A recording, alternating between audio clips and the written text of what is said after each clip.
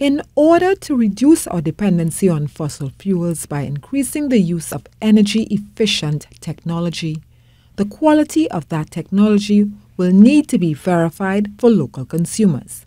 This from Minister of Trade and Industry Paula Gopee-Scoon. And as part of the implementation of the National Quality Policy, a number of key projects were identified and are currently being undertaken. And these include this revision of the Standards Act and the Metrology Act, the establishment of the Trinidad and Tobago Accreditation Service for Conformity Assessment.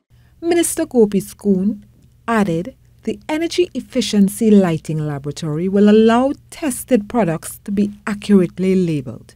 The establishment of this lab was predicated on the CARICOM Regional Organization for Standards and Quality, CROSQ, and their mandate by the CARICOM Council for Trade and Economic Development, COTED, at its 41st meeting in Trinidad and Tobago to aid in the sustainable development of the energy sector.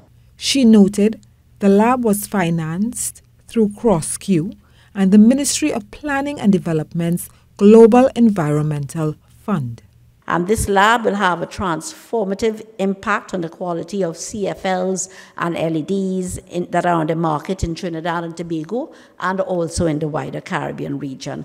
As she launched the lab on Tuesday, the Trade Minister noted the lab, the first of its kind in the region, is outfitted with updated and modern testing equipment.